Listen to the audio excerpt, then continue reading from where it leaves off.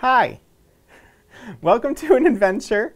Today we're exploring the Bailey Law Collection on episode number 19 of Archival Adventures. I'm Anthony Wright de Hernandez, Community Collections Archivist here at Virginia Tech. And yes, I am reading from a prompter. That is my phone in front of me because it makes it so that I don't forget what I'm going to say. Before we begin, I just have a couple of acknowledgments that I wanted to make. It's a regular thing that I do on this program. I want to acknowledge the Tutelo and Monacan people who are the traditional custodians of the land on which we work and live, and recognize their continuing connection to the land, water, and air that Virginia Tech consumes. I pay respect to the Tutelo and Monacan nations and to their elders past, present, and emerging. I also want to acknowledge that Virginia Tech's Blacksburg campus was previously the site of the Smithfield Plantation. At any point from 1774 to 1865, the Preston family enslaved 40 to 100 African men, women, and children on this land. I want to pay respect to those souls and acknowledge that Virginia Tech is undeniably tied to this legacy. Further, I want to acknowledge that Virginia Tech's Blacksburg campus was previously the site of the Solitude Estate, which enslaved at least 30 African men, women, and children on this land. I want to acknowledge the contributions of the Fraction family and other enslaved persons in the creation and emergence of Virginia Tech as a major land-grant university.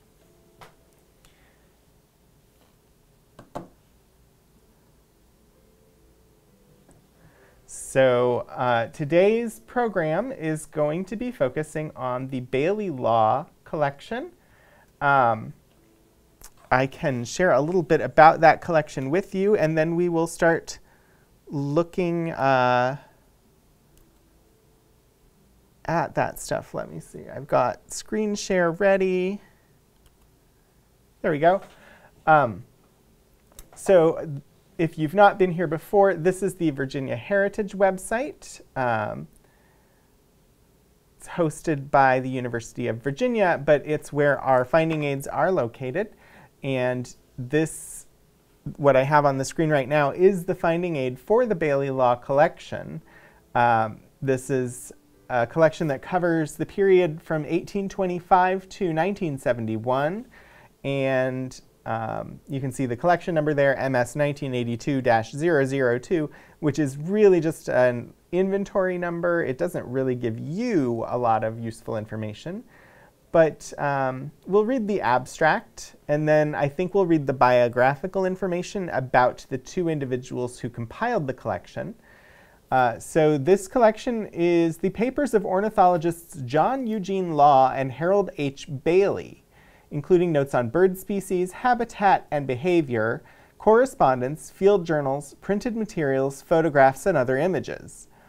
Among Bailey's papers are files relating to his books, The Birds of Virginia and The Birds of Florida, as well as his operation of the Rockbridge Alum Springs Biological Laboratory. Rockbridge Alum Springs Biological Laboratory.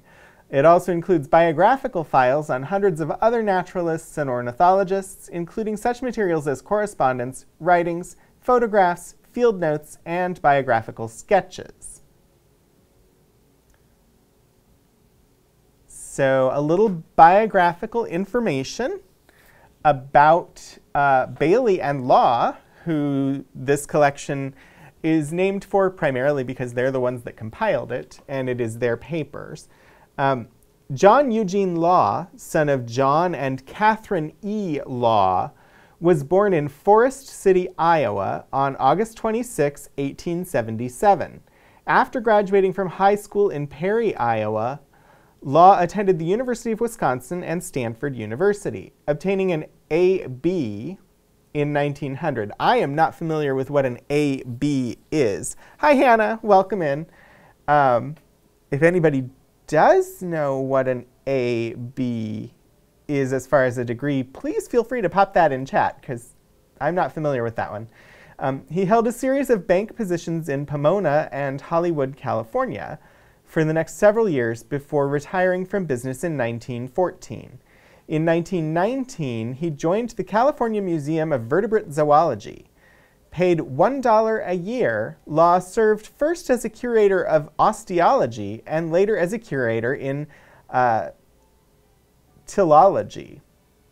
So osteology, that's going to be like the study of skeletons, I believe. But I'm not familiar with what philology is. Let me see if I can find out what philology is for us before we move on. Oh,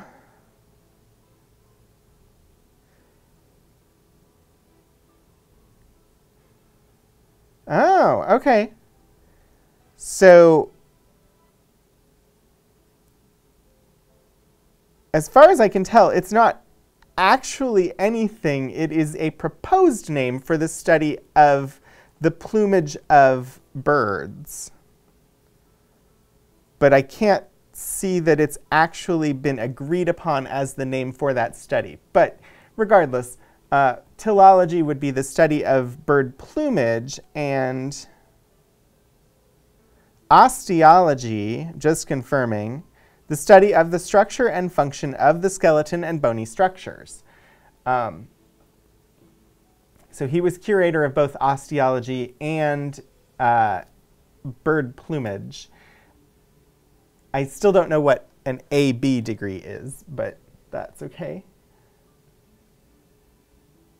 Just a Bachelor of the Arts, is that's what you think he squared? Okay. That would, I suppose, make sense.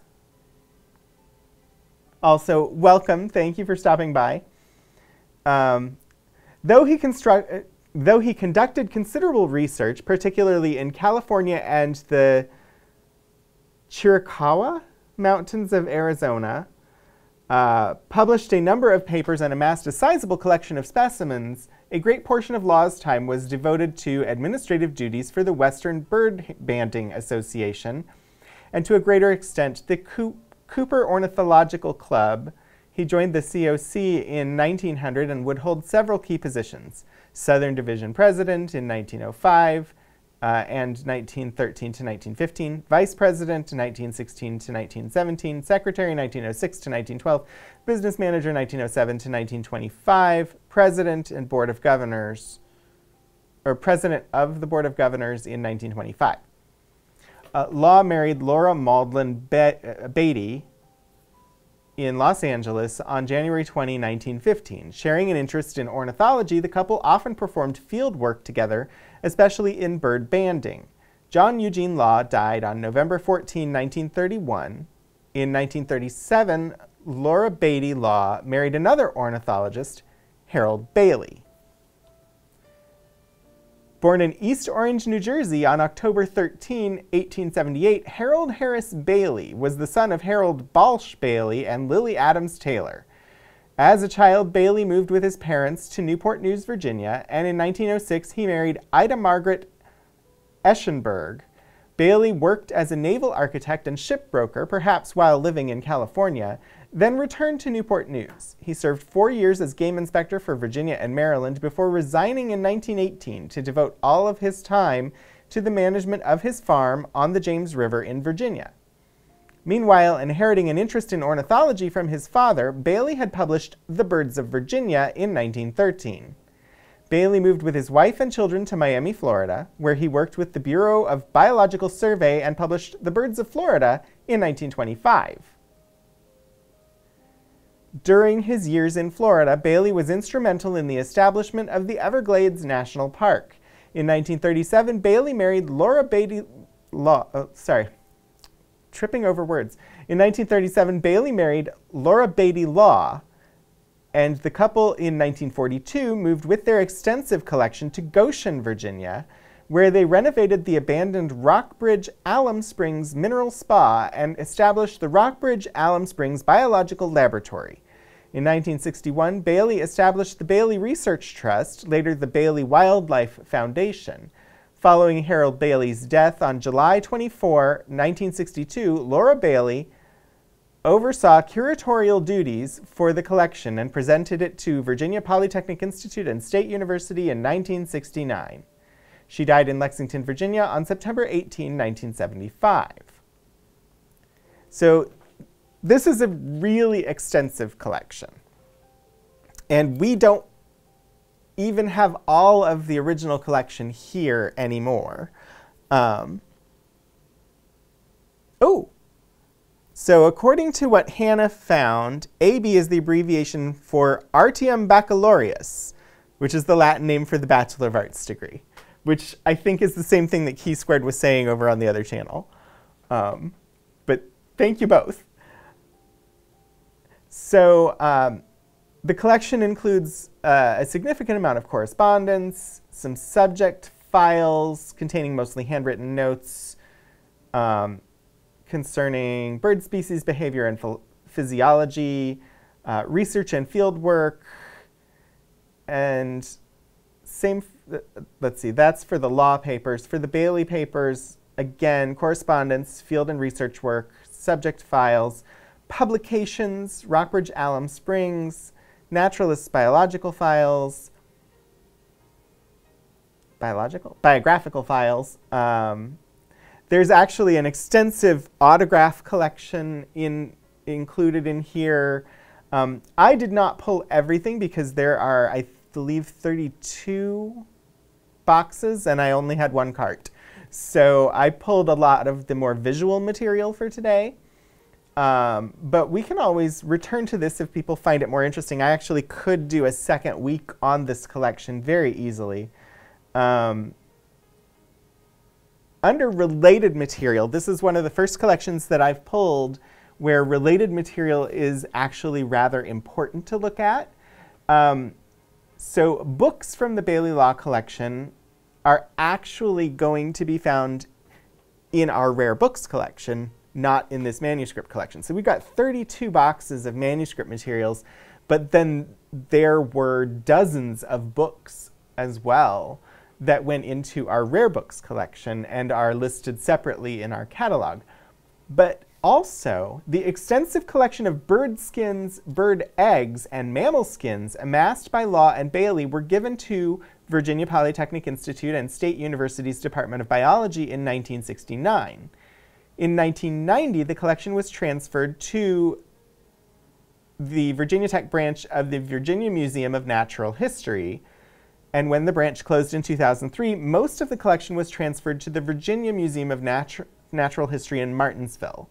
The remainder was retained by Virginia Tech's Department of Biology.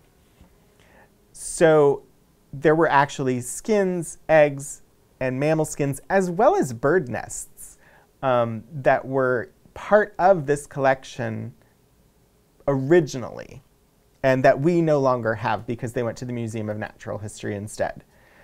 There is a blog post that I did back in 2017 about this collection, very brief, but it is out there on our Special Collections blog if you're so interested. There were I thought there was one or two things. So linked in here is actually, so the actual specimens were of interest to the Department of Biology. They were not something that Special Collections and University Archives is really set up to house, because we're not a museum. We are a place that deals with documents. So instead of coming to us when the collection was transferred to the library, that stuff went to the Museum of Natural History. What I found really interesting is in 2014, some of the museum staff from the Museum of Natural History came here to Virginia Tech to actually look through the papers in this collection to learn more about the specimens that they had been given.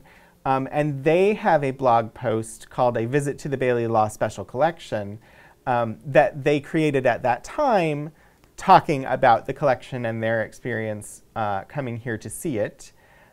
So there's stuff out there on the blog if you're so interested. There's also some images from the collection available in our image-based database. And then there's one more person that I felt would be important to kind of give some biography on before we dive in, and that is the artist who did the art for Bailey's books. And that person is George Miksh Sutton. I'm not 100% sure how to pronounce the middle name. It just looks like Miksh to me. But George Sutton was an American ornithologist and bird artist. He published numerous technical papers in ornithology, as well as more popular works illustrated with his own art. His early artistic work was inspired and tutored by Luis Fuertes. In 1931, he was the first ornithologist to find the eggs of the Harris's sparrow, one of the last North American birds to have its nest and eggs described. In 1935, he was part of the team of Arthur Allen during an expedition to the Stinger Tract in Louisiana to make sketches of ivory-billed woodpecker. He did extensive fieldwork in the Arctic, including Iceland, Oklahoma, Labrador, and Mexico. He received his doctorate from Cornell and held academic posts at the University of Michigan and the University of Oklahoma. And there is a research center in Oklahoma named after him. So he is the ornithologist who actually did the watercolor art that we will see today. And I thought it would be good to just kind of cover him since we didn't get his biography in the description of the collection itself. Okay. Yeah, give credit to the artist whenever it is at all possible. He is mentioned in the finding aid in a couple of spots, but I honestly didn't even notice that it was a separate artist until I was seeing his signature on the art itself. Because I'm used to like Audubon, and oh, sorry, I have the wrong scene up. You're all seeing Into the Matrix. There, that's better. I'm used to John James Audubon, who did his own art, or in some cases, I believe his son did some of the art to finish out the work he was doing. But yeah, I'm used to Audubon, where it wasn't a separate artist. And in this case, it is definitely a separate artist who was also an ornithologist. But I did pull a number of items here on this cart. If there is something in the collection you're interested in seeing, please let me know. I believe the finding aid has been posted in at least one of the chats. Kira or Alice, if you could also post the finding aid to the other channel, that would be great. If you see something listed in the finding aid that you're particularly interested in seeing, let me know. If it's in one of the boxes I have here, I will pull it out and we can see it. If it's not, I will make a note of it and we will look at it next week. So, the first folder in this first box, so right now I have box 13.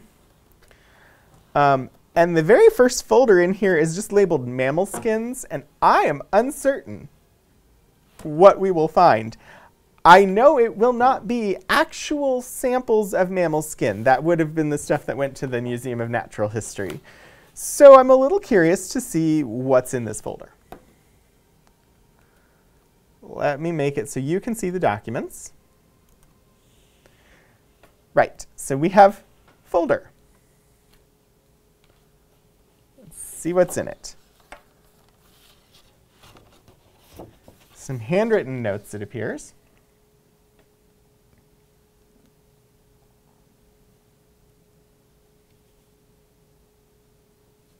I've got, messing with the setup here just a tiny bit. Extra mammal skins for exchange is the title of this document.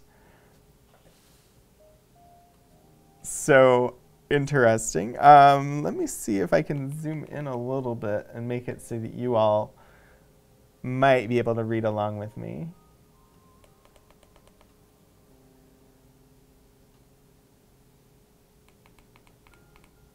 So this would have been a list of specimens available for other people to add to their collection. This would all be for scientific study. All right, I think that's as good as we're going to get. I do have the little light on. So 14 gray squirrel skins, northern from Long Island. Nearly all with skulls. 5 gray squirrel skins, southern from Virginia, plus skulls. 17 southern without the skull. Interesting. I wasn't expecting to talk about squirrels, and let's see, we've got groundhogs and wood rats, muskrats, eastern flying squirrels, eastern moles, chipmunks, pocket gopher. So a list of mammal specimens that apparently was available for other scientists. It actually continues on to the back. Reusing, recycling some paper here. There's a, looks like a, oh, it's a copy of the ad for the birds of Florida that has been repurposed. Eastern cottontails, marsh rabbits,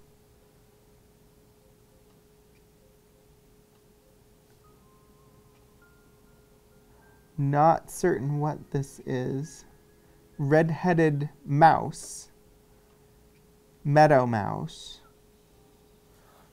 So, yeah, continuing that list.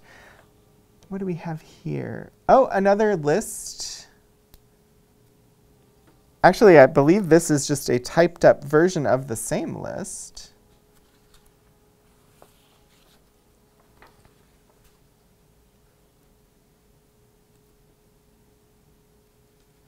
Mr. H. Bailey. Dear Mr. Bailey, we have laid out and carefully gone over the mammals received from you and find much of interest therein. We have listed them as follows. Scalopus blarina, Lascurius, Glaucomus. So these are just the scientific names. Looks like a total of 193 that they could catalog. 154 they could not because they had skins with defective skulls, and 92 that they could not catalog because it was the skin alone.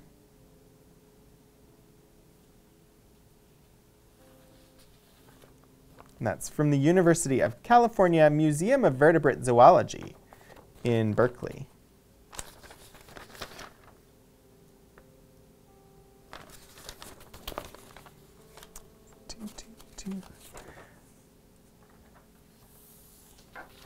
A couple copies of this list. All right.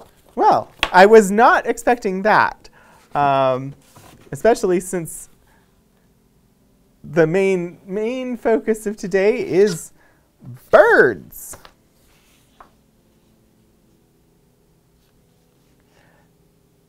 So we've got a folder here of Birds of Florida Incoming Correspondence, 1924 to 1947, A through F.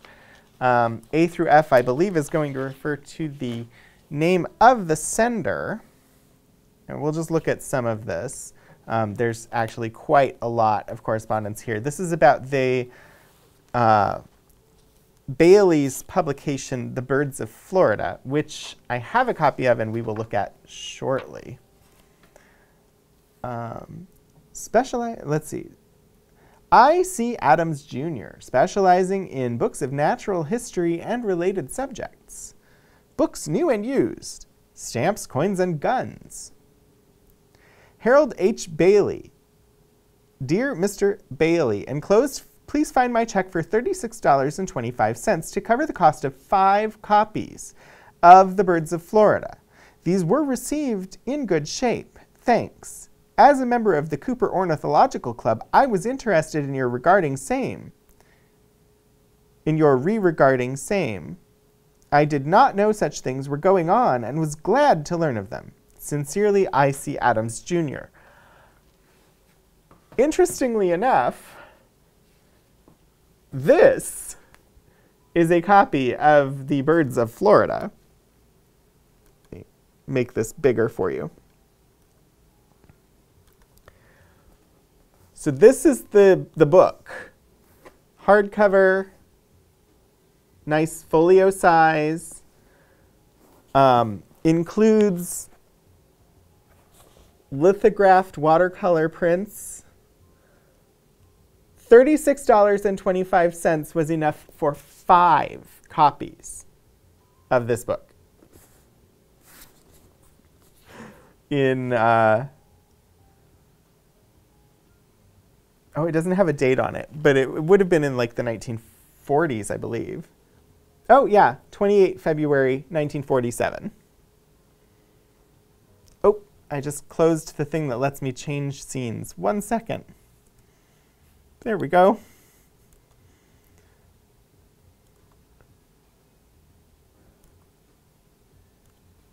All right, you all should be able to see the document again.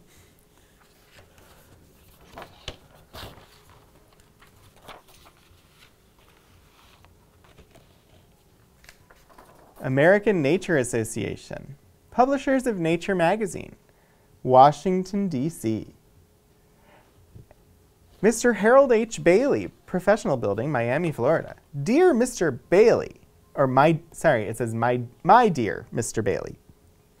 Our records show that under date of May 24th, a copy of the June issue in which appeared a review of your book, Birds of Florida, was forwarded to you.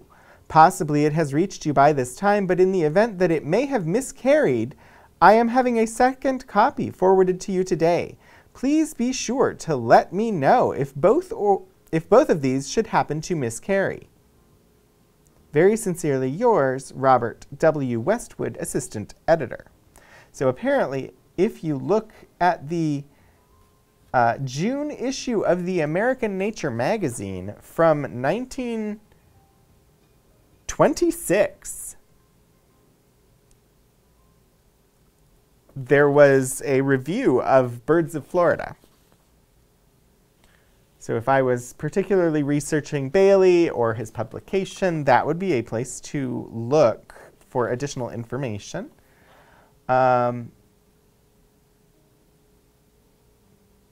Beck Engraving Company, designers, engravers, printers. Philadelphia. Dear Sir, we have your letter of May 26th. This is, again, 1924 this time. The cost of making 80 sets of 4-color process plates of birds, size of plates to be 10.5 inches by 7.5 inches, would be approximately $200 per set. Somebody has penciled in on here 16,000. I am uncertain who has done that, when it was done. But my guess is that that was an attempt to update that number of $200, because $200 in 1924 would have been a lot of money. We would be able to give you an exact figure on these if we could see several of the originals. We would not care to undertake the work unless we also printed the plates for you. I know that the sheets on which they will be printed will be 11 by 8.5 inches. We will give you an exact estimate on the printing if you will let us know the quality desired.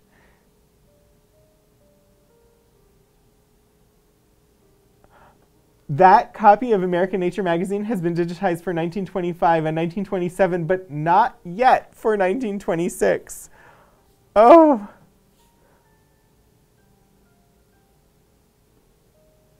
Amazing.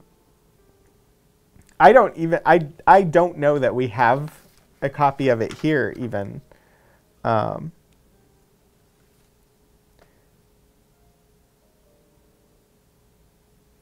We will give an exact estimate on the printing if you will let us know the quantity desired. In reference to our ability to handle this work satisfactorily as to quality, we can refer you to the Lewis Louis Agassiz Fuertes, the bird artist who lives at Cornell Heights, Ithaca, New York, and who made the bird drawings for the National Geographic magazine. We can also refer you to the National Geographic magazine. You are familiar, no doubt, with the book of birds that we engraved and printed for them. We might say in connection with this printing that your work would look better, for the reason that you would use a better and heavier grade of stock than it is possible for the Geographic to use. The color work for the bird book was printed at the same time we printed the inserts for the magazine, which work is printed from electrotypes from the original plates on a fairly lightweight enamel paper, whereas your original plates are on a whereas your work would be printed from original plates on a heavy paper. We can refer you also to Mr. Edward Bach, Mountain Lake, Florida, who I believe is very much interested in birds. We have also reproduced considerable work for the Carnegie Institute, Washington. We can assure you that if you entrust the work to us, it will be done to your entire satisfaction, both as to quality and price. Yours very truly, the Beck Engraving Company. Signed by the treasurer, whose name I can't make out just from the signature. So there's a lot of letters in here about the publication of the birds of Florida. In fact, as I noted before, this is an entire folder full of letters and correspondence about the birds of Florida. You can kind of see how thick that folder is there, I believe. And it is the first of 3 folders of incoming correspondence, and then there is a folder of outgoing correspondence, all of which are about this thick.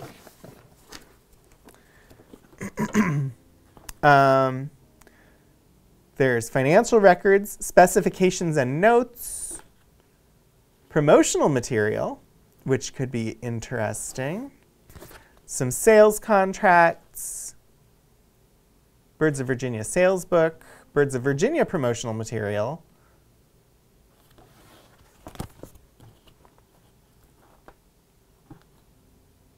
yeah, we'll look at the promotional material for the 2 books. See how that comes across. Birds of Florida are put in book.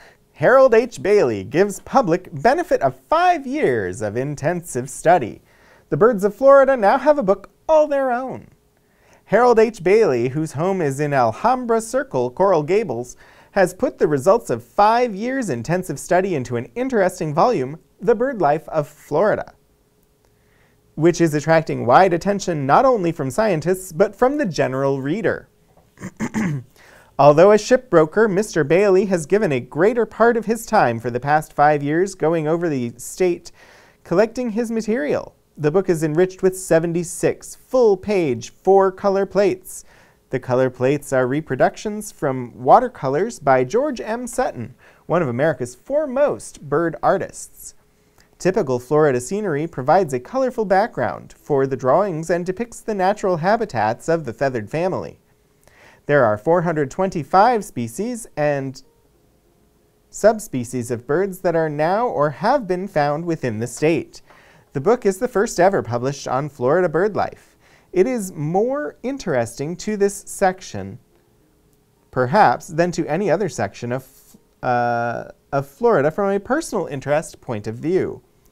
For it was to the late Mary Barr Monroe, who lived in Coconut Grove, and Elizabeth Carr Gratigny, a Miami woman, that the book is dedicated. Both women were prominent in their efforts to stimulate interest in bird life, and for the protection of the birds. Another local touch is the use of the poem To the Buzzing Swining in Silence. This was written by Marjorie Stoneman Douglas of Miami, and is thought to be one of her best. It is incorporated into the pages prepared on the scavenger bird types. Scientists who have seen Mr. Bailey's book have declared it to be a valuable contribution to bird lore, Copies have been obtained by the county for every public school library. Mr. Bailey has been most painstaking in his collection of facts and has made important contributions to our knowledge of bird habits. Take the case of the hawk and the butcher birds, which are natives of the north and have been studied as such. Their habits, Mr. Bailey discloses, are quite different when they are in Florida.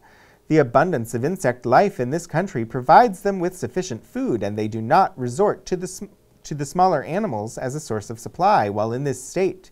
Such conclusions as this were reached when scientific examinations were made of the stomachs of the birds. Besides being of interest to bird lovers, Mr. Bailey's book is valuable for the knowledge it contains on the habits of the birds. Considering from the economic viewpoint, it is useful for the foods of each species has been studied to determine the beneficial and injurious birds to our state.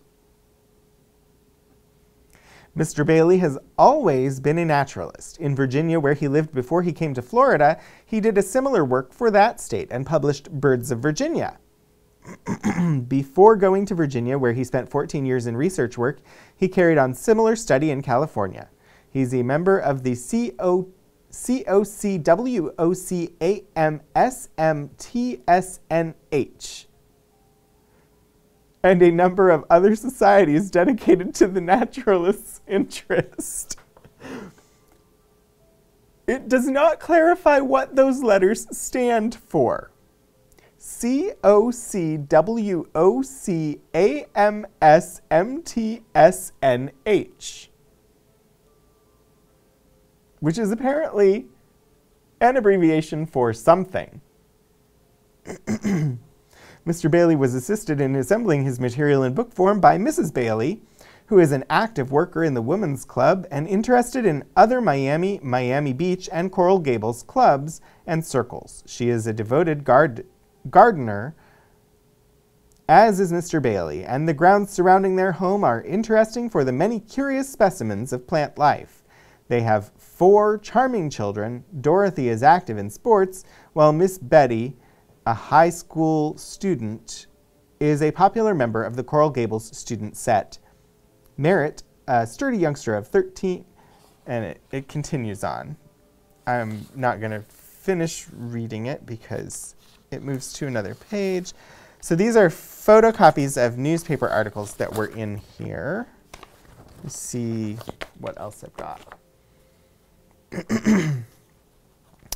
The Library Journal.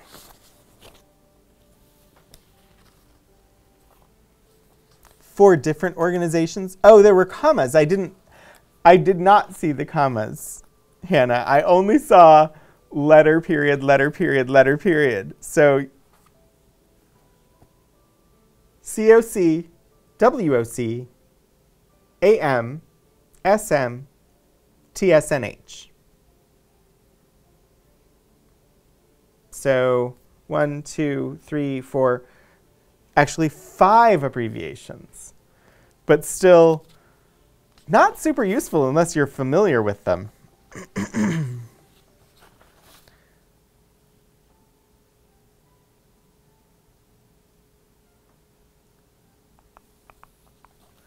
me see. What am I looking for here?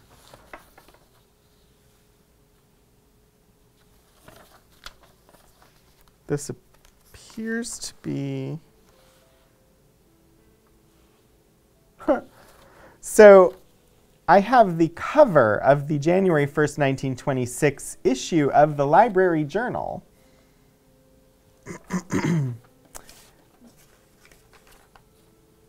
But that's it. It's just the cover. Inserted into it was a copy of advertising text for the Birds of Florida.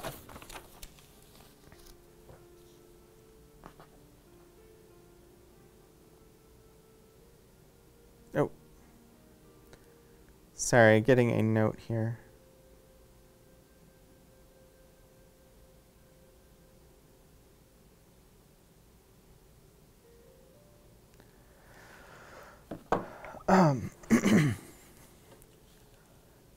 So this was the text for an ad that went into the library journal.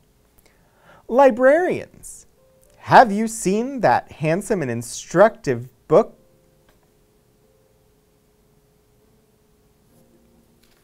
One moment. That's not what it says. Let me look at the proof.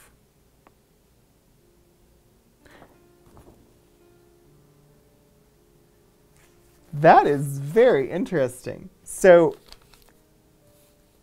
what is actually printed on this page is librarians. Have you seen that handsome and instructive boy key to the birds of Florida? Which is not what was intended by that sentence. Since BOI, as a reference to young males, was definitely not in use in 1926. The actual proof from the library journal of what was going to be printed, it starts out, librarians, have you seen that handsome and instructive color key to the birds of Florida? For the last few years, attention has been focused upon Florida, and half of the world has been traveling thither to investigate the conditions as reported there. Bird life, as one of the state's great assets, has not been overlooked. For the purpose of stimulating study by accurate identification, the 76 full-page 4-color plates have proven a positive boon. Visitors are surprised to find that a large percentage of the birds seen in Florida during the winter are, like themselves, migrants, and many may be identified as having come from their home state, especially if east of the Rockies. So the book is valuable outside of the state to a great extent.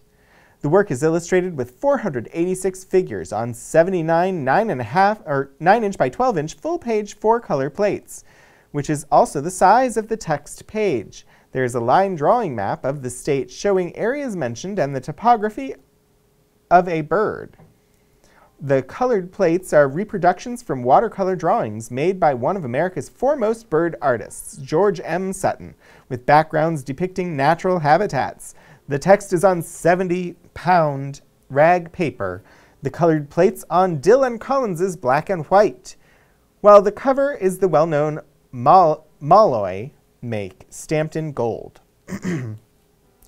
Those interested in the economic side of bird life will find it especially useful, for the food of each species has been carefully studied to find out whether the bird is beneficial or injurious to our state. The book is ready for delivery. The price is $20, delivered to you while they last. Do not delay. Interesting that in 1926, the library cost for this book was $20, but we had a note from around the same time frame in the correspondence mentioning that they got 5 copies for $32.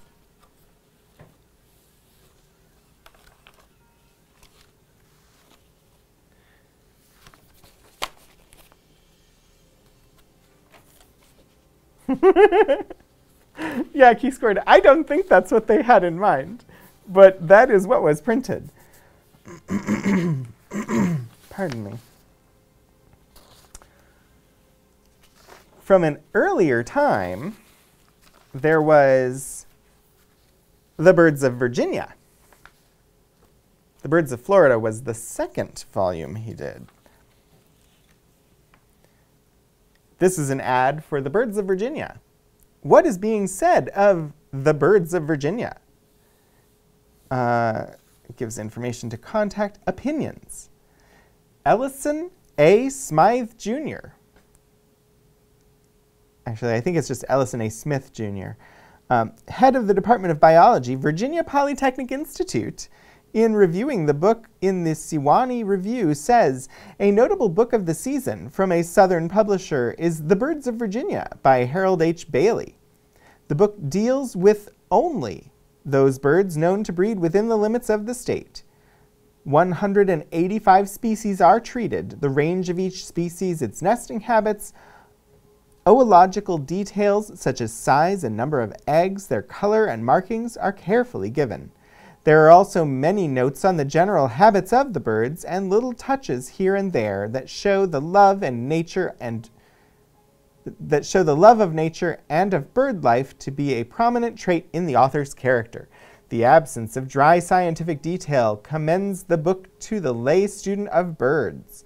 The book covers the results of about 24 years field experience in Virginia, while the author has studied bird life also in California and other western states and in the tropics. The volume is beautifully illustrated with 14 full-page color drawings and 108 excellent halftones taken from nature of birds, nests, nesting sites, and general views. The printing and illustrations, the letterpress, binding, and general appearance of the book reflect great credit upon the publishers, and the whole may be considered as a distinct achievement for the South, as well as a valuable and helpful contribution to the study of our southern bird life. So, more positive reviews there, because this little flyer is an advertisement for the book, trying to get people to buy it.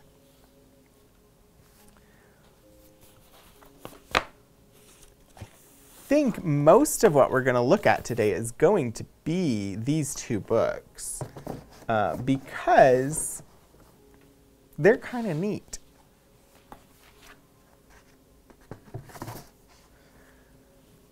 Let me see here.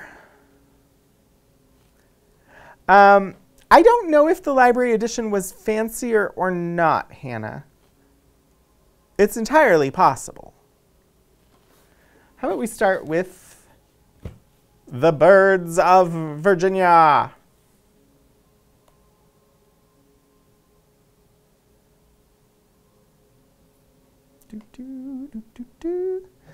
Zooming out. So this is a copy of Harold H. Bailey's The Birds of Virginia.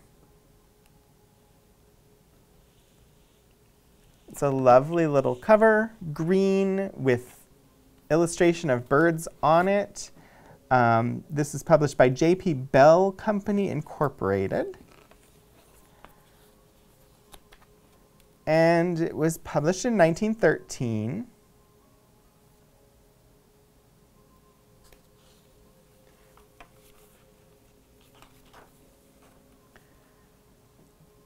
And right here at the very beginning, we get our first color illustration, the brown-headed nuthatch. So The Birds of Virginia by Harold H. Bailey with 14 full-page colored plates, 1 map, and 108 halftones taken from nature, treating 185 species and subspecies, all the birds that breed within the state. 1913, J.P. Bell Company, Incorporated, publishers, Lynchburg, Virginia.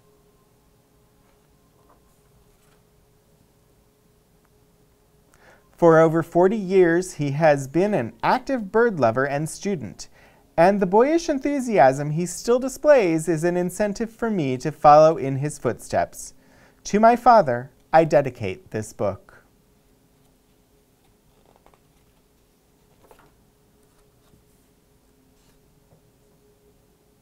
So if there is a bird that you might particularly be interested in, do let me know, and I will see if it is in this book or in the Birds of Florida, and we can take a look at it. Same as kind of what we did with trees last week.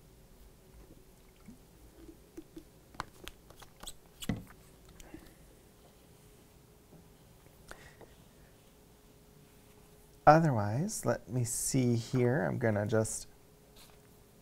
There's some preface information here. In presenting The Birds of Virginia to the public, the author had 2 objectives in view. Since the days of Audubon and Wilson, many ornithologists have paid short visits to our state, their notes appearing in various magazines and papers from time to time. To date, however, there has never been published any thorough, systematic work on our breeding birds, and feeling the need of such a volume as a checklist by the advanced ornithologists of our country, the author commenced this work some 6 years ago. On the other hand, he has tried to present his accumulation of data in such shape as to be of interest to those who only come in contact with our native birds from time to time, and so stimulate interest along this line. It seems strange that there should be so few bird lovers in our state, considering its size and the great amount of bird life there has always been here. Resident bird students have, however, always been scarce, and in little or no interest shown in the welfare of the birds. This book only treats of those birds which are known to breed within the limits of our state, though many other species winter with us and remain for a short time during their migrations northward and southward, each spring and fall. If my ornithological friends find it of help as a reference, or in any way it should help to promote interest in the native birds throughout our state, I will feel amply repaid for the time spent upon it. HHB, Newport News, Virginia, March 15, 1913.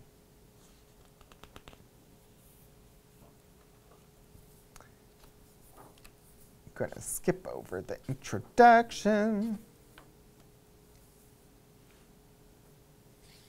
Get some nest photography. Here we have Cabot's Tern.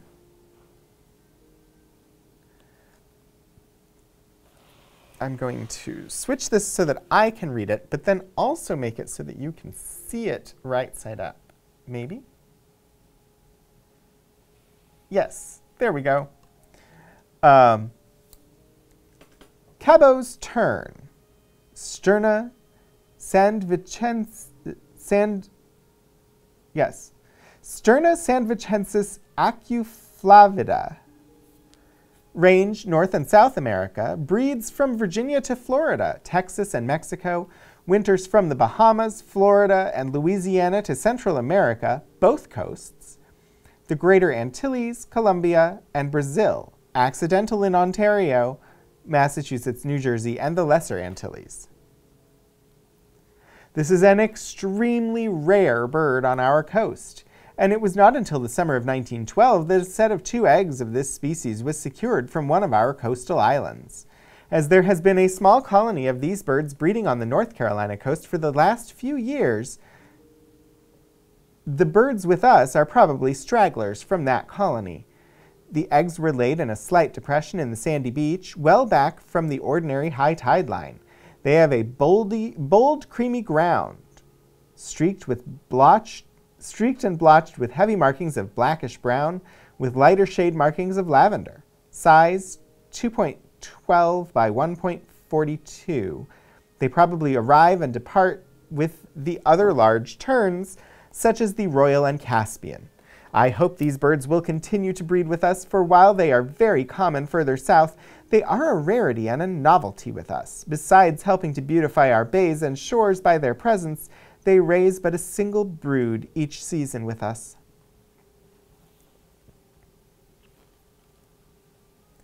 So, nice little illustration. This book is a lot more text heavy than the Birds of Florida. And a lot of the illustrations are these small black and white plates. This is a typical nesting site of the common tern. And so I'm not sure how well you can make it out.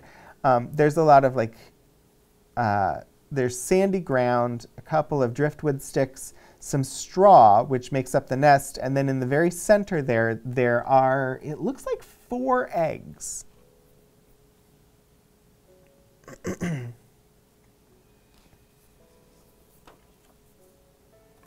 going to skip a little bit further.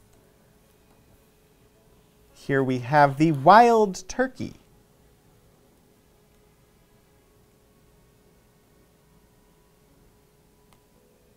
See if I can zoom in a bit, get that a little more centered in the screen for you. Maybe.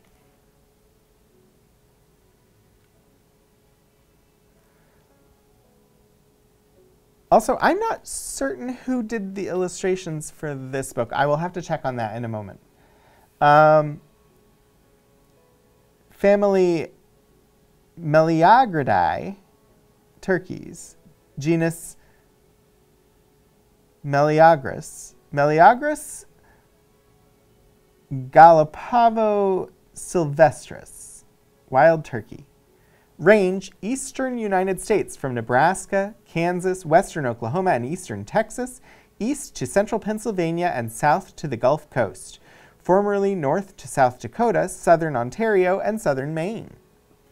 This truly magnificent bird, notwithstanding its continual depleted flocks by shooting and trapping, is still with us, but cannot long stand the conditions now taking place in our state, unless something is done shortly for its protection. The large timber throughout our area is rapidly being cut off, and afterwards, with the remaining woods full of dead tops and limbs, follows the fire, sweeping everything before it and practically making this a barren land for 5 or 6 years to come. During the last 6 years, there has also been a steady increase in our section of farming lands being cleared and cultivated, while the new methods of farming leave little food or cover on the cultivated lands during the winter season. These two great factors, with necessarily more persons gunning for them, is rapidly extinguishing these noble birds and pushing them further westward from our coastline. They are not a migratory bird, and one flock will inhabit a piece of woods and swampland continuously if unmolested, or if not nearly exterminated. The practice of trapping them in pens and shooting them while roosting in the trees at night has done much to decrease their numbers. The nest is a slight hollow stretched in the ground at the base of a tree or under some sheltering bushes, lined with dry leaves and a few feathers from the turkey's breast after incubation commences. The ground color is a rich buff, specked and spotted with reddish brown. Fresh eggs April 15th, 9 to 14 in number. Some 15 years ago, it was no uncommon sight to see an old pair with quarter or half-grown young dusting themselves in our more than dusty country roads, but with changed roads and other conditions, this is a rare sight nowadays and becoming more so as the years roll by. They raise only one brood a season. They are a hardy bird, and during a dry season like that of the summer of 1911 and 12, hatch and raise nearly their entire setting. It is now becoming quite a practice with farmers all over the country to cross a wild turkey gobbler with their domesticated flock, thus infusing hardiness into their stock. Many states are also introducing them as game birds, later, as their numbers increase, to be shot for sport and food. This means a propagation will probably save them from possible extinction. Their food consists of beech nuts, chinkapins, and other acorns, wild berries and grapes, insects, grasshoppers, beetles, etc.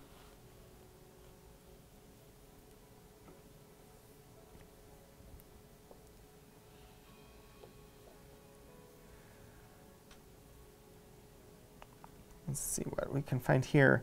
Here we have the summer tanager. And I'm actually going to zoom out so you can see the whole page, because this page has some interesting insect work on it. If I can get the zoom to go and do what I want it to.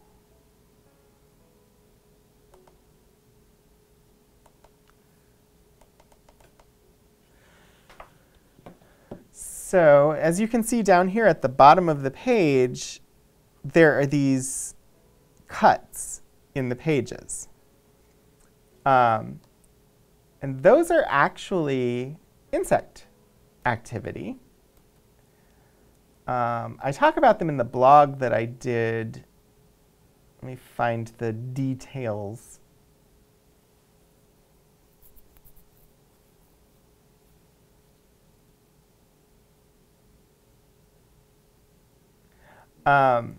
So I did some research just based on the shape and type of scoring in this book.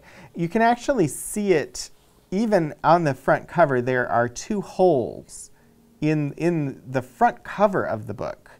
And then you can kind of follow the damage through the book. It starts as just those single holes, and then eventually grows out into this larger sections. So various spots, and then there are actually 3 holes on the back cover.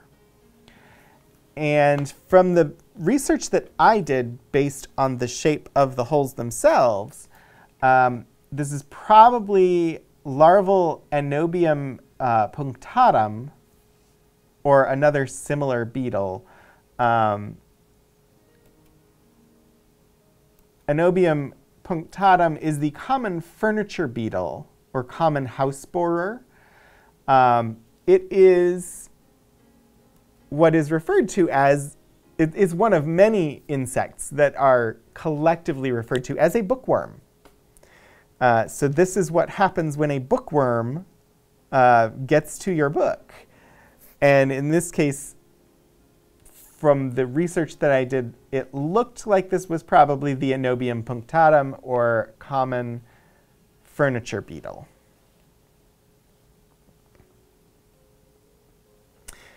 But over on the right side, the actual illustration in the book is a summer tanager, or a summer redbird.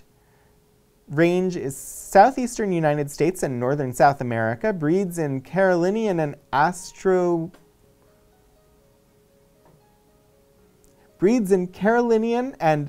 Austroaparian zones from southeastern Nebraska, southern Iowa, southeastern Wisconsin, central Indiana, southern Ohio, Maryland, formerly New Jersey, and Delaware, south to northeastern Mexico and central Florida. Winters from central Mexico and Yucatan to Ecuador, Peru, and Guyana. Stragglers north to New Brunswick, Quebec, Nova Scotia, Maine, and Ontario. Migrant in western Cuba. Accidental in the Bahamas. I don't understand what it means by accidental. I think it just means that they're extremely rare in those areas. I enjoy learning about birds, but I haven't formally studied any sort of ornithology. So if that is like a common actual like jargon term for the range of birds in ornithology, I'm not familiar with that because I haven't studied that type of jargon in depth. A beautiful bird, especially the male, but a lazy pair when it comes down to nest building. Seldom is it that you can't walk among some path on the edge of a piece of woods, or that bordering the main country road and look up through a flimsy-made nest of these birds and see the eggs. In this respect, they may be classed with the mourning dove and the green heron. Don't misjudge these remarks and think you can go along any road or path and see nests easily, for they are not an overcommon bird with us, though suitable localities seldom fail to have their single pair. The casual observer is apt to confuse them with the cardinal, especially during the breeding season, on account of the height of the nest, often not 6 feet from the ground. The nest is placed on the crotch of a lower limb of a tree, an oak, dogwood, or pine, generally. 3 to 4 eggs is a complete set with us. A pale bluish-green spotted and botched with reddish-brown. Fresh eggs May 20th to June 12th. They do not winter with us. Nest composed of fine straws or grasses, loosely made or woven together. Only 1 brood a season. The spring migratory birds reach us about April 17th and depart southward August 5th to 8th. Their song is uttered from the treetops, seldom when in close proximity to the nest or ground, and is rather pleasing to the ear, though it never varies, being confined to 3 notes, and a short stanza similar to the red-eyed vireo. Long distances are made in search of food and nesting material, the male following his mate back and forth while nest building is going on. While they are not an abundant bird with us, still the amount of food taken from the higher foliage, such as caterpillars, beetles, and larvae, must be reckoned with and places them in the beneficial list. Single pairs are scattered sparingly over our whole area.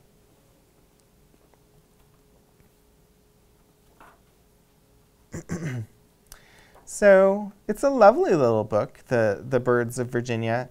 A lot of descriptive text, and definitely I can see how this is more geared towards the general public than the strict scientific nature. Last week when we were looking at the American Woods, that was clearly much more scientific in approach. This gives some scientific detail, but seems like it's meant more broadly. And that may just be that ornithology has a history of being a side pursuit rather than somebody's main study.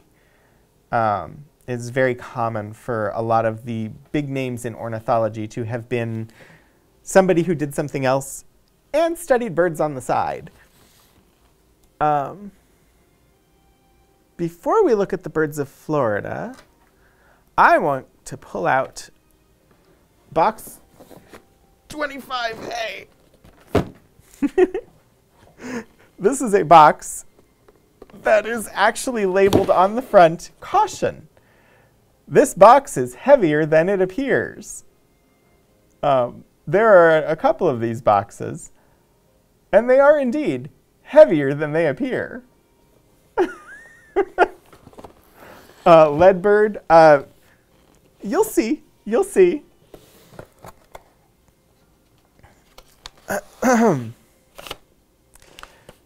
So these boxes are full of metal plates. Oh, that one doesn't really have much of an image. Let me pull one of the others.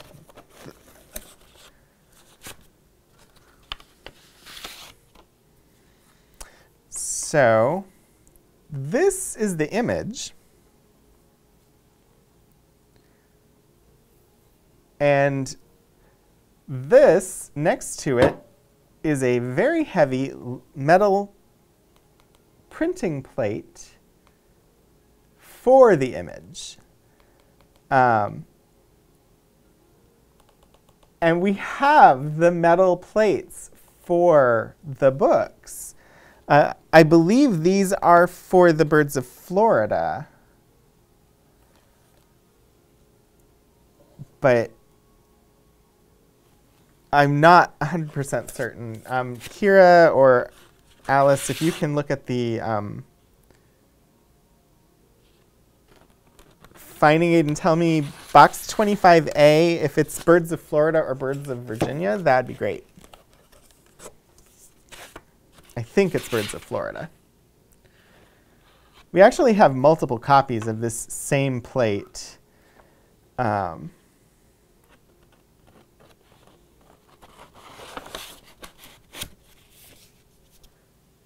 me see. I'm looking for another one. Here we go. Let's switch out and look at the next one now.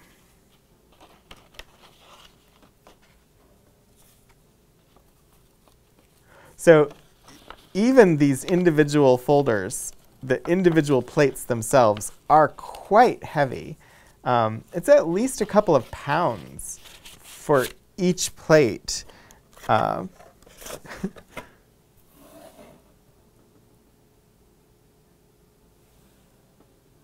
you can sort of see on the metal plate the different, like the design. You can kind of make it out. And then when inked, it produces the print that's here next to it. So this is the red cockaded woodpecker.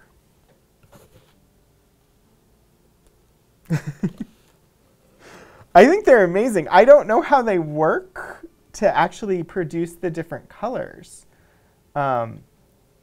Metal plate printing was definitely not something that I studied.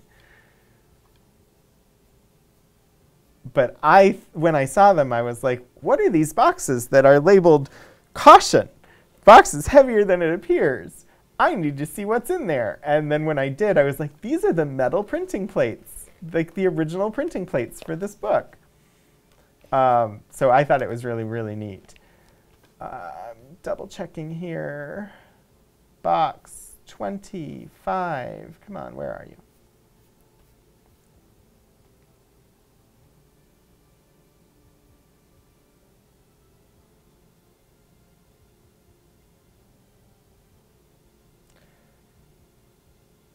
Okay, so box 25A and D are the copper engraving plates for the birds of Virginia. So the book that we were just looking at, these plates are related to that book.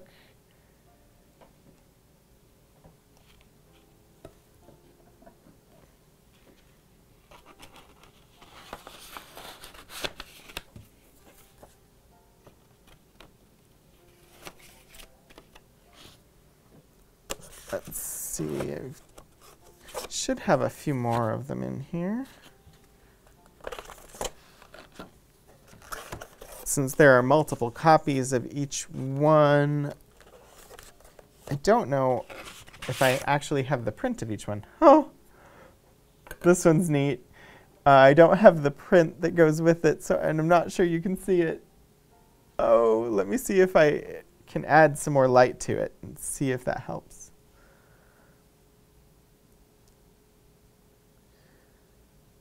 Vaguely. No, it doesn't really help. All right, let me try and bring it closer to the lens. Maybe you can make it out. It's him, and he's covered in birds.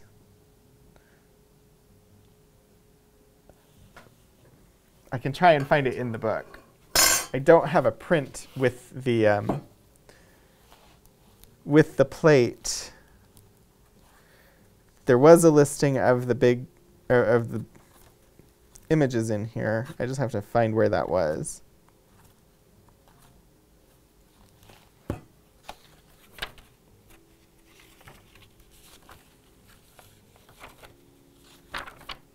Index, index, index, index.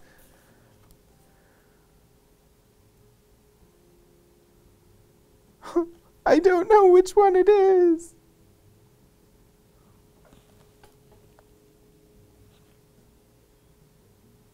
Yeah, I'm not sure.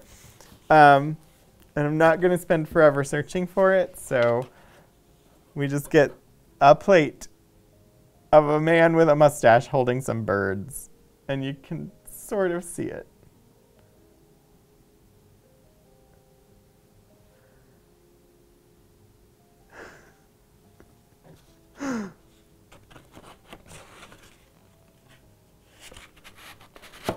So we've actually got, there are 4 boxes of these copper plates that are included. Let me see. So 25A through D are, yeah.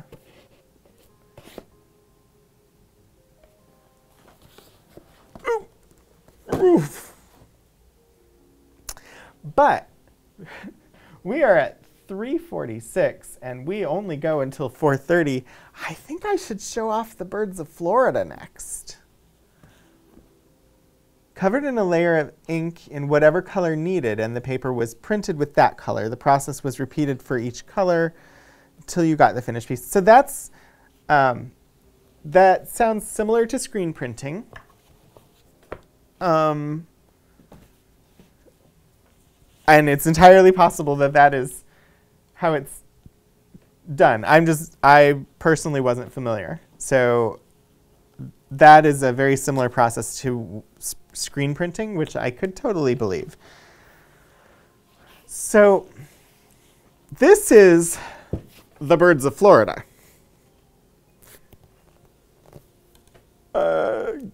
Show you on the big camera. The birds of Florida is big.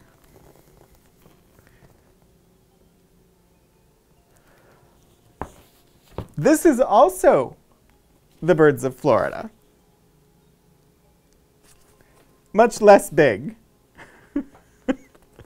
The difference being this is the original proof. This is the product that was sold. They are the same length. They have the same content. So why is one 3 times as thick? I'll show you. This one is 3 times as thick because it has the original watercolors in it.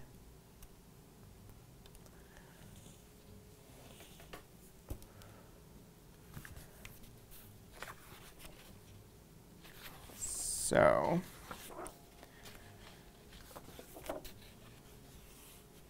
because it is a proof of the book. I'm gonna do this. I need to zoom out as far as I can, and I need to flip the image. Haha, there we go. So each page in here, or each image in here, is an actual watercolor painting that has been pasted in to the book.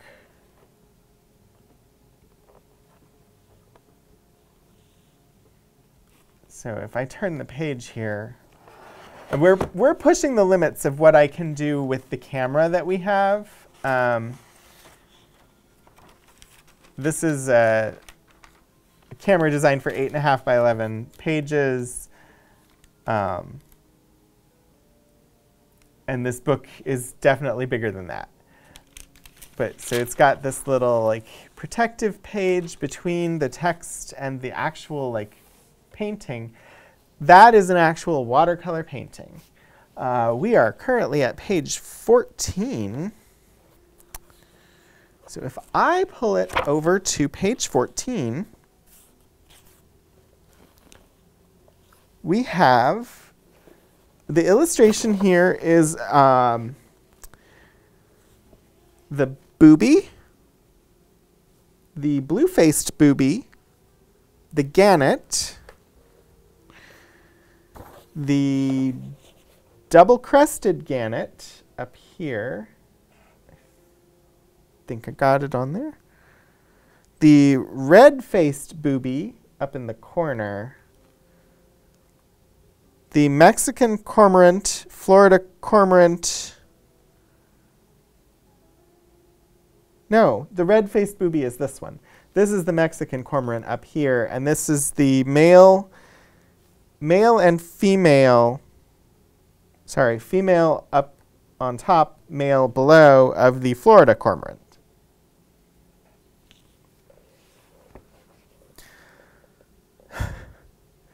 And then it gives descriptions of each of the birds. One that I would love to do, if I can find the right page. Ooh, there's the turkeys. Look at that picture of the turkeys.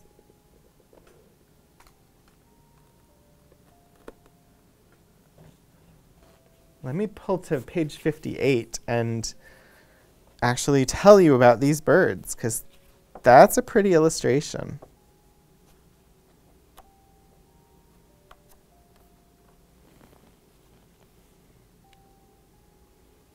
So in the lower left are the bobwhite, male and female. In the middle is the Florida wild turkey, female and male. And in the lower right is the Florida bobwhite, male and female.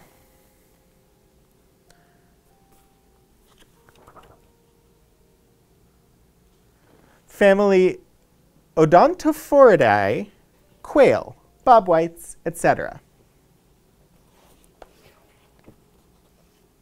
In our northern and western areas, the true form of the bobwhite is still found. But as we go southward, it overlaps with the subspecies Floridonus, and intergrades are found, gradually merging into the true Floridonus in the central and southern areas. This is also true of birds found on the extreme east coast.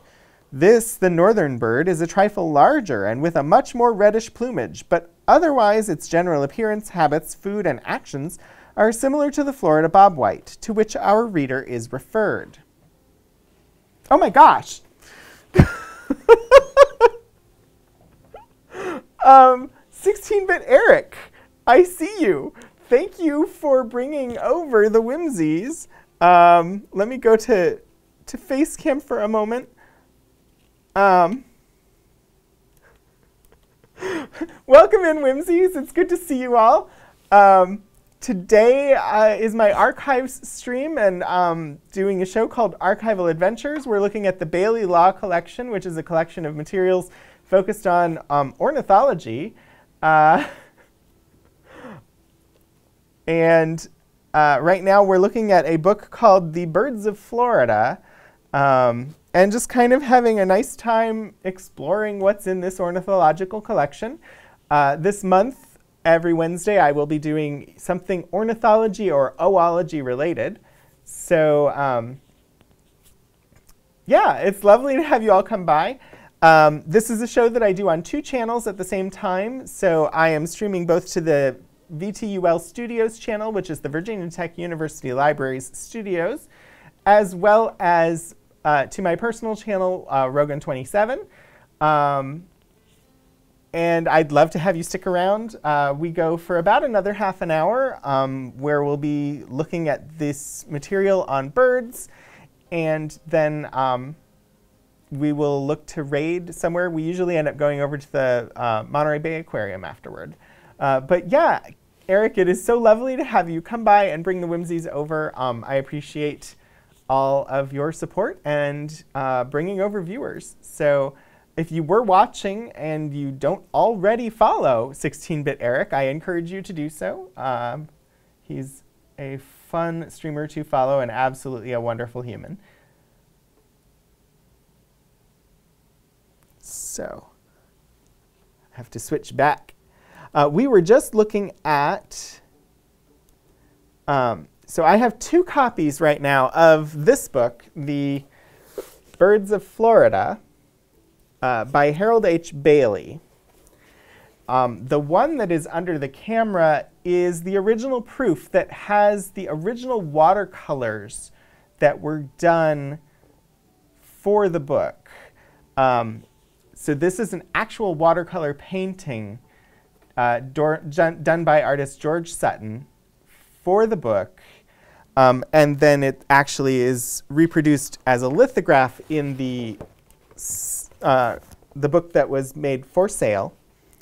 This book is from 1925. And we were just looking at the entry for the bobwhite and the turkey. I did read a little about the bobwhite. So how about in the center of this page, we have the Florida turkey, family Meleagridae, Meleagris Galapagos-Osceola, the wild turkey. While still in abundance, pardon me. Wraith, thank you for the 100 bits. While still an abundant bird in numerous sections of our state, drainage and fire are fast destroying their natural habitat, the glade hammocks and pine timber. Along with their deer, the early settlers could always have their turkey dinner, but lucky is the sportsman now who can include one of these fine birds in his day's bag. During the winter, often 2 or more families of turkeys flock together, but as spring approaches, these flocks break up, and by April 10th, the hens are laying. They make their nest by scraping a hollow in the ground, in the dense palmetto scrub or hammock, and line it with dry grass, stems, pine needles, and leaves. 7 to 12 eggs are laid, and the ground a rich buff, speckled and spotted with reddish brown. The young follow the parents almost as soon as hatched, and within a few weeks can fly a little and so get off the ground when necessary. Bobcats, raccoons, snakes, and other vermin take toll of their numbers, and with good roads and many gunmen out after them, and their habitats being destroyed, they are rapidly being driven out and killed off. Their food consists of berries, seeds, and wild fruits, some insects and caterpillars, while beetles and grasshoppers are also taken extensively. I believe only the one form is found in the state, though it is possible it overlaps with the northern form, sylvestris, near the Georgia and Alabama borders.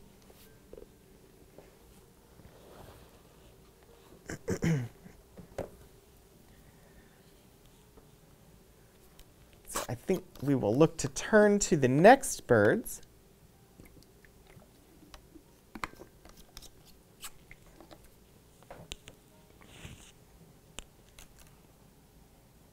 Let's see which ones kind of strike our fancy here. Got that. Those are going to be pigeons. I'm not sure the best way to show them to you so that they're right side up and you can see most of the page. Well, that just made them upside down. But also, I think because of the size of the book, you're going to have to look at them sideways. I apologize for that, but this is the camera that I have.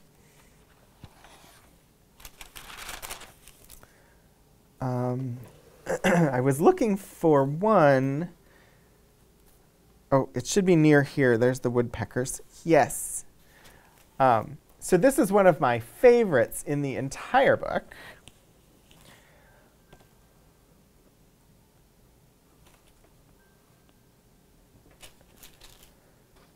And that is because it includes the Carolina parakeet.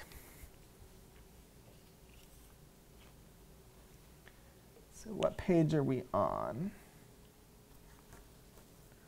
We are at page 80.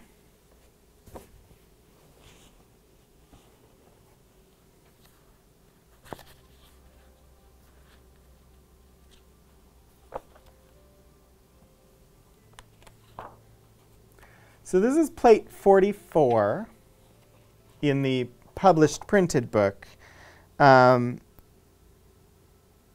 It doesn't actually say in the one that's on camera, it doesn't give the plate numbers because it's literally just a watercolor. So not an actual metal plate. I'm trying to find the entry on the parakeet. Plate 43, 43, 43, 44, 45. I know it talks about them, but I'm not sure where. Let me go back a few pages. The entries and the plates, the illustrations don't actually line up perfectly. Ah, here we go. Family Psittacidae, parrots and parakeets, etc. Carolina parakeet, number 382, see plate 44. So the Carolina parakeet is going to be the two birds up here. They are a form of parrot, so unsurprising that they show up nice and tropically colored. Oh, that's not the direction I wanted to scooch the book.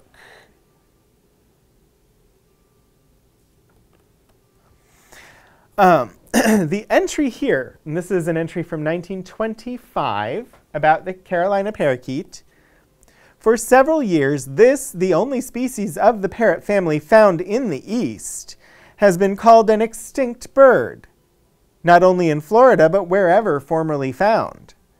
I am glad to say, however, that I have positive knowledge that there is still a small colony in existence, but I do not expect it to last long, especially after this fact is published. The last supposedly known flock in Florida was cleaned out some years ago, 1904, and if any have been secured since, the records have never been published or become known. I have met in my wanderings over this state several men who remember when they were as common as any bird here, and one man who shot for the millinery trade years ago informed me he has had as high as 500 skins in his trunk and boxes at a time, for which he received the magnificent sum of 10 cents each. I have been told that during the early planting of citrus in Florida, the birds destroyed many oranges. But with the bountiful supply of wild figs and other wild fruits and berries within our state, I do not believe that this new trait helped to cause their extinction. While many were shot by the early settlers, and no doubt the Indians killed many more, these numbers were so small that I believe other causes besides the hand of man had something to do with their elimination. But just what, I'm not prepared to say. Eggs laid by birds in captivity many years ago measure 1.31 inches by 1.06 inches and are pure white. They are supposed to have bred in holes in dead trees, but several old crackers I've interviewed, and I'm assuming that that is the name of a trade. I'm not certain. It's in quotation marks, and in context it sounds like a job, but I don't know what it's referring to. Tell me that they make nests on branches of trees. We have really no actual records of nidification relating to this bird, which seems strange considering how abundant they were until about 1882. Until actual nesting sites are found, I'm inclined to believe that they nested in deserted woodpecker cavities. A most complete account of their breeding in captivity can be found in the Auk, Volume 15, page 28. Auk is spelled A-U-K, and the Auk is an ornithological scholarly publication. They were still fairly common in Broward County in 1895 and in St. Lucie County in 1899, when some 16 birds were secured in 2 days by parties hunting particularly for them. Oh, no, definitely not the fault of people, just that they were hunted for their feathers to make ladies' hats, and hunted so aggressively that they were made extinct. So in the entry in the book, the author Bailey says that the Carolina parakeet was the only member of the Psittaci family in the East, which is inaccurate. There are plenty of members of the Psittaci family that are native to South America. What makes the Carolina parakeet particularly unique is it was the only member of the Psittaci family, the parrot family, that was native to North America. And the settlers came and actually... Oh, Rafe, let me just publish the location of these birds so that people can eradicate them. So the Carolina parakeet is extinct. It was the only indigenous parrot to North America.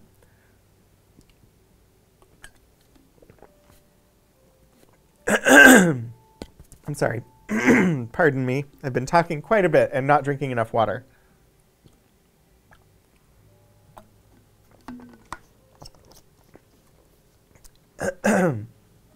And pardon me, as was referenced in the entry from 1925, they were often hunted for their feathers for the use in making hats. So they were prized for feathers for hats, but also members of the Psittacine family, particularly budgies, which are native to Australia, but also the Carolina parakeet, were hunted as meat for people to eat. So they are extinct, and it's nice to see, like, they're illustrated here. They're also illustrated in Audubon's Guide to the Birds of North America. So a number of the ornithologists from like the late 1800s and early 1900s had the Carolina parakeet represented in their works, but it is now an extinct species. And my particular interest in ornithology is in citizen birds, the parrot birds that are often people's pet birds. And so today there are tons of different members of the citizen family that you'll find flocks of in Florida, but none of them are native to there. They're all the result of people's pet birds that either escaped or were released into the wild and thrived in the tropical environment there in Florida. These were actually native to North America.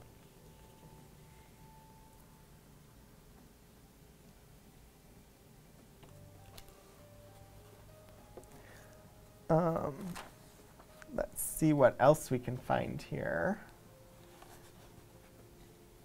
Ooh, some lovely woodpeckers there. I'm actually going to show that image for a little bit, and then we might go back to plate 42, which is owls. But I wanted to see, I pulled some other boxes, and I want to see if there's anything in particular in these other boxes that would be good to show.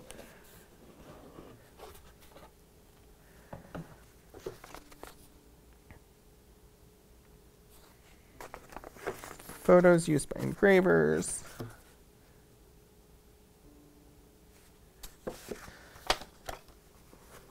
So there's some original photography for the Birds of Virginia book.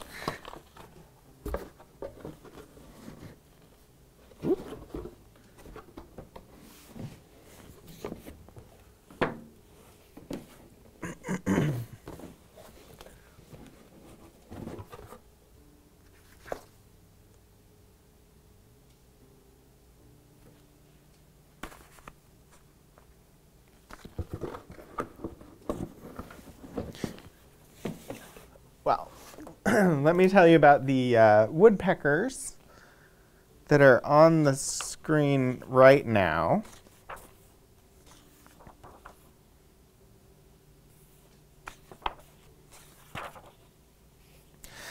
All right, in this image, we have the pileated woodpecker, female,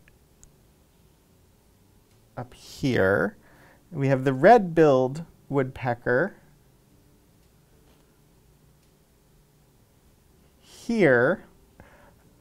It took me a moment because none of them in the picture actually have a red bill. And then we have the pileated woodpecker male, the red-headed woodpecker, and the southern flicker. I'm going to read the entry on the red-billed woodpecker because I find it very interesting that it's called red-billed but has a black bill. Centurus carolinus. Abundantly distributed all over Florida, we find these birds, and countless are the insects destroyed each year by a pair of them, for they are year-round residents and non-migratory. They destroy some citrus fruit, and in southern Florida, mangoes, from which they secure the juice, but 1/2 of 1% damage against 99.5% good makes them truly a beneficial bird. Winter and summer, they are constantly on the move from cabbage palm and other wild trees to coconuts, citrus, and shade trees of all varieties. Wild berries and seeds of cabbage and royal palm are also eaten in season, but their main supply of food consists of ants, spiders, grubs, larvae, and other minute forms of insect life procured from the limbs, trunks, and under the bark of trees.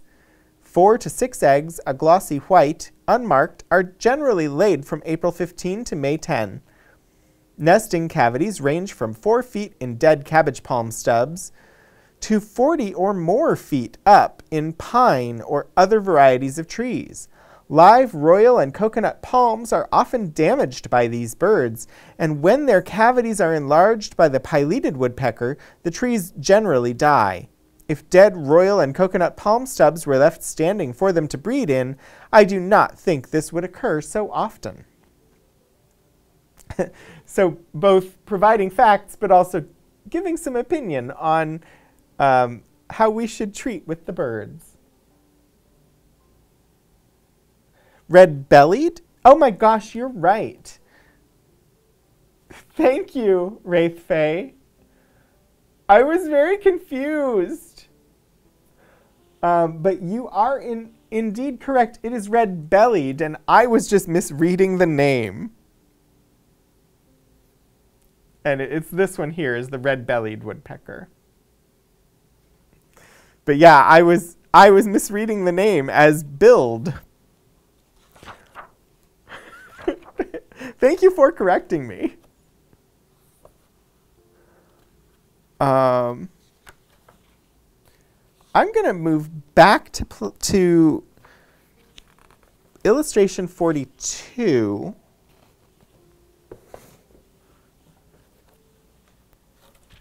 Because it's very pretty.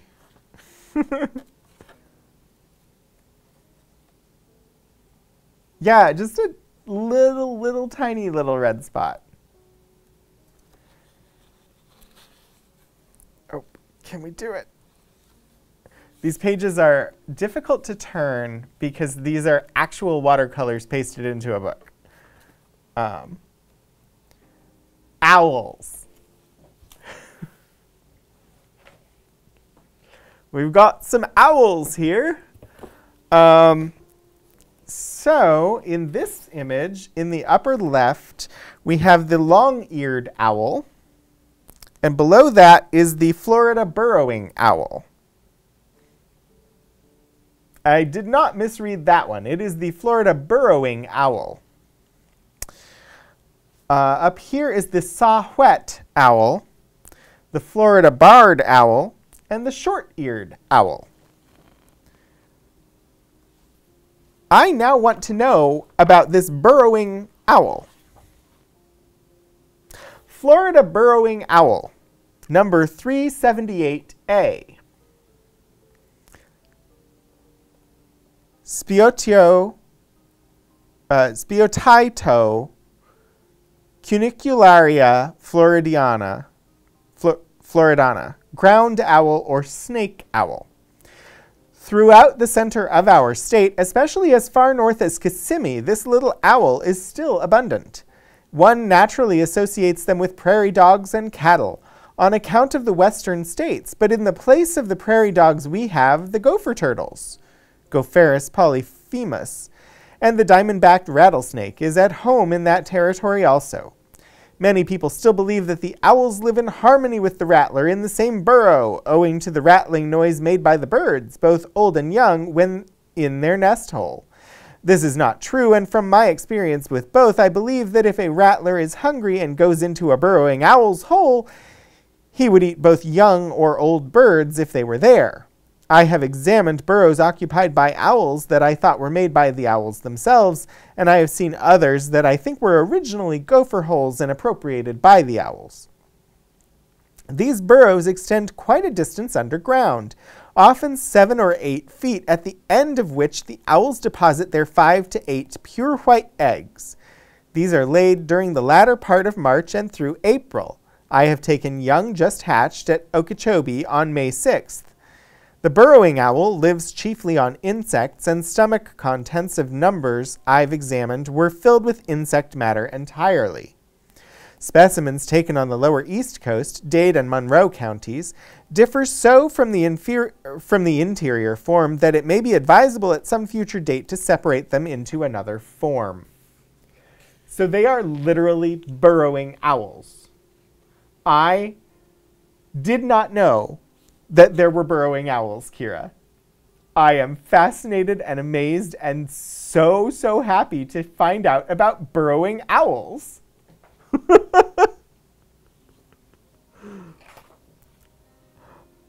This is only one of 2 pages of owls. There's a whole second watercolor of just owls.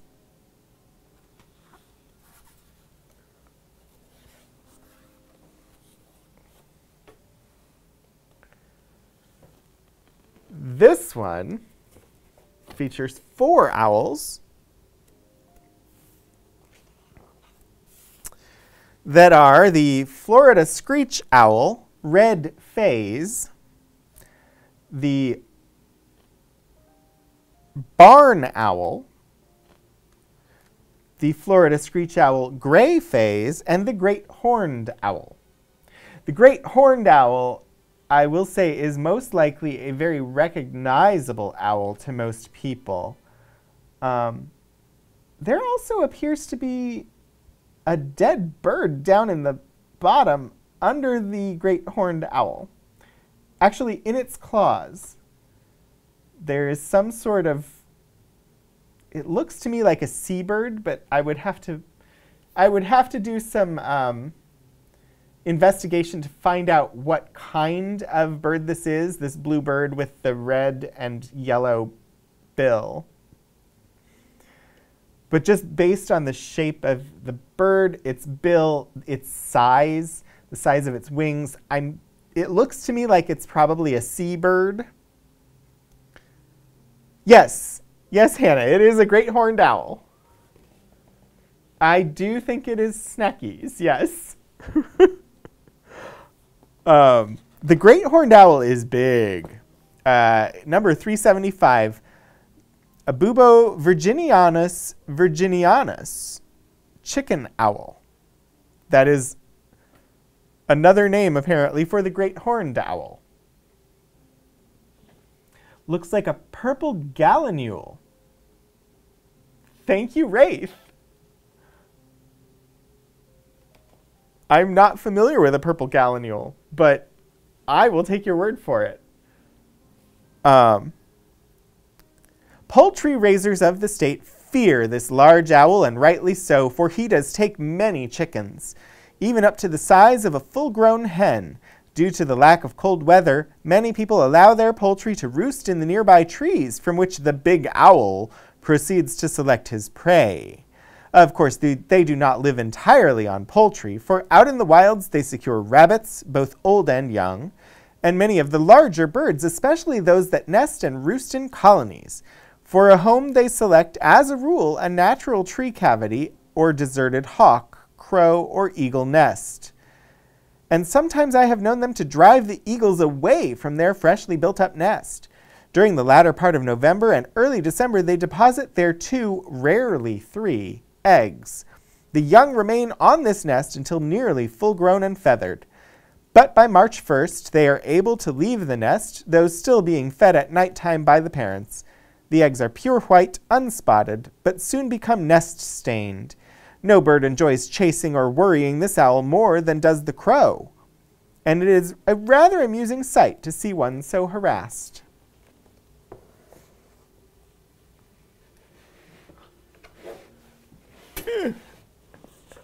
I'm going to check another box, see if it's something that I want to show.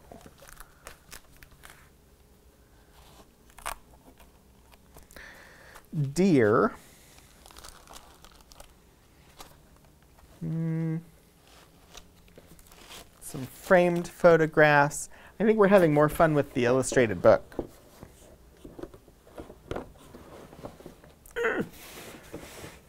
There's lots of oversized images there, but I think we're having more fun with this book. So the great horned, the barn, and the barred owl are all ones you can see in Iowa too.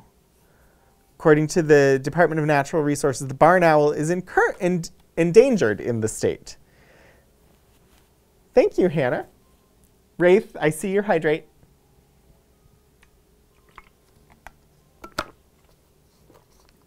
And I definitely should have backed up further from the book, and will do so in the future, because that was much too close to have that water.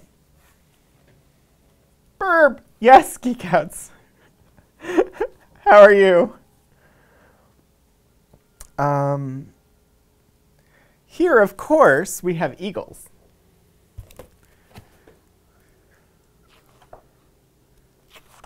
Let's see. So we have the adult bald eagle. We have the osprey or fish hawk, Harlan's hawk, a 2-year-old bald eagle, a 1-year-old bald eagle, and a red-tailed hawk, juvenile. I wish I could turn this so that it was upright for you, but I can't and get the entire page in. So you've got sideways birds, and I apologize for that. They are indeed watercolor paintings of the birds. So the book itself, this is The Birds of Florida. Pretty dinosaurs, yes. We'll just switch back here so I can show you. The book itself, The Birds of Florida, from 1925. This is Harold H. Bailey's work. The art is not Bailey. The art is George M. Sutton. This is the proof. This book is not the published version. This is the proof of the book. And it includes the actual original watercolors that were used to put together the proof. This is the published version, which is much smaller and has lithographs in it of the watercolors. But we have the original with the watercolors in it. We have copper printing plates. We have a number of things that came with this manuscript collection for both the birds of Virginia and the birds of Florida.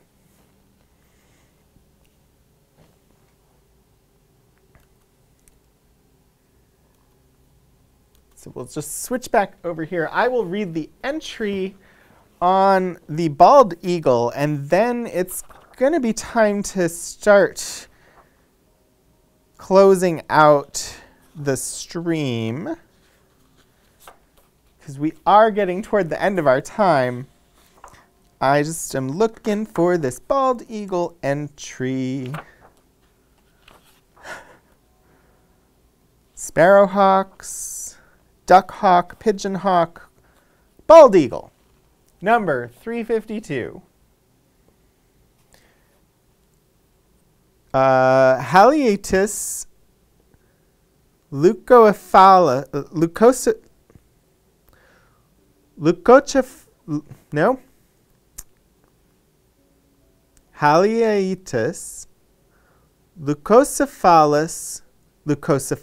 fish eagle, white-headed eagle.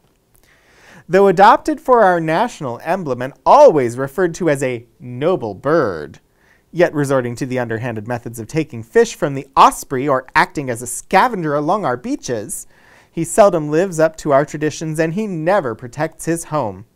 To be sure, he may occasionally catch a coot, wounded duck, or sometimes a goose, but not often, and I have often regretted that the forefather who selected him as our national emblem did not discover the golden eagle first. We find them still quite abundant in Florida, especially near water, and very numerous adjacent to salt water. Tourists may see one as they drive along our highway, circling above or sitting on some dead tree eating a fish, or standing on the bank of some watercourse watching for a fish hawk, osprey, to procure a meal from him or for him. After the 3rd year of age, they attain the white head and tail, and the young, the 1st year especially, look almost black, and are often referred to as black eagles, and are thought to be a separate species. Their nests are huge affairs of sticks, trash, sea and bay grass, lined with dry grass or seaweed. They select the largest tree they can find, often from 30 to 100 feet or more up. 2, rarely 3 eggs are laid, November 15th to January 1st, a dull white, unmarked. The young are pure white when hatched and remain in the nest until fully grown and feathered, which takes about 3 months. I have climbed to nests holding nearly full-grown young, half-grown, and even 2- and 3-day-old chicks, yet the old birds never offered to come near the nest in defense.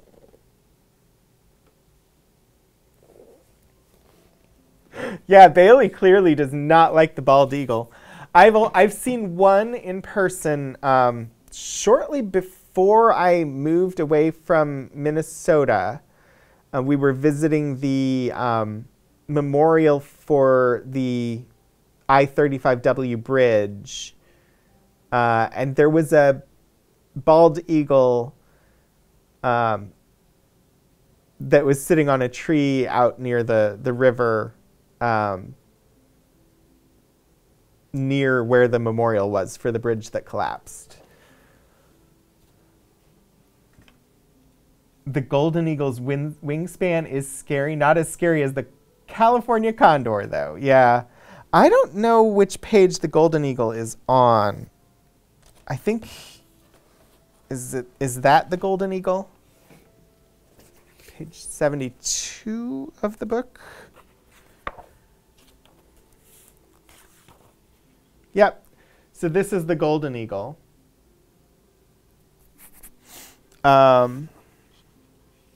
Many persons confuse the young of the bald eagle, which is blackish in color the first year, with the golden eagle, but they are easily distinguished at close range because the golden eagle has the lower legs feathered below the knee and all the way down to the foot. The birds do not breed in our state, and records of those that have straggled to our boundaries and where the birds have been killed and positively identified are uncommon. Those taken in Florida have no doubt come down from the southern Alleghanies, where a few still breed, or may have wandered far from their home in the western states, though I am inclined to believe that they come more often from the lower North Carolina Allegheny Mountains, where I have seen nests and counted as high as 6 birds in the air at a time. Records of their capture in the western area of Florida are quite numerous, 3 occurring in the vicinity of Defuniak Springs during 1908, 1909, and 1910. See Auk Volume 27, pages 80 to 206. Their food consists of live squirrels, rabbits, groundhogs, ducks, geese, and other varieties of birds and mammals. These birds seldom resort to dead fish or carrion, as does the bald eagle. For this reason alone, the golden eagle should have been our national emblem in preference to the bird chosen. So Bailey definitely thinks the golden eagle and not the bald eagle should be our national bird. Oh, Hannah, you live about a mile from a river, so you get to see a lot of bald eagles in the winter. They follow the geese and tend to nest near the river. Yeah, I've seen them. I've only seen them near a river. But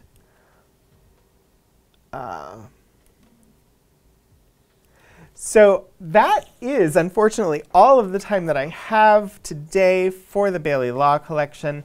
I will be back next week either with more from the Bailey Law Collection or with another ornithology or oology related collection. I want to thank everybody who dropped in and hung out with me for this exploration. And especially, I'm typing, trying to see who we're going to raid. And especially 16-Bit Eric for bringing over the whimsies. I very much appreciate that.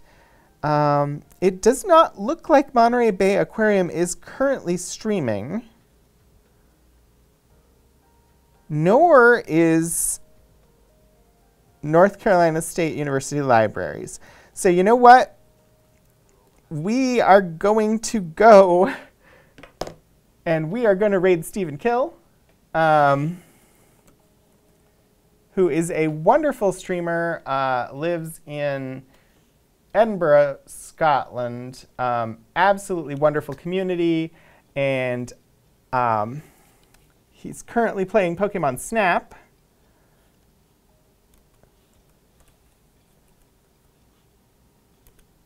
Which, you know, Pokemon, taking pictures of Pokemon, very similar to ornithological work. So that's going to be my through line there. Thank you all for stopping by. I hope I see you again in the future for another Archival Adventures. Wednesdays here. either at VTUL Studios channel or Rogan 27 from 2:30 to 4:30 p.m., where we explore items from the archives at Virginia Tech. Again, thank you all for stopping by. We will be raiding over to Stephen Kill very shortly. Bye.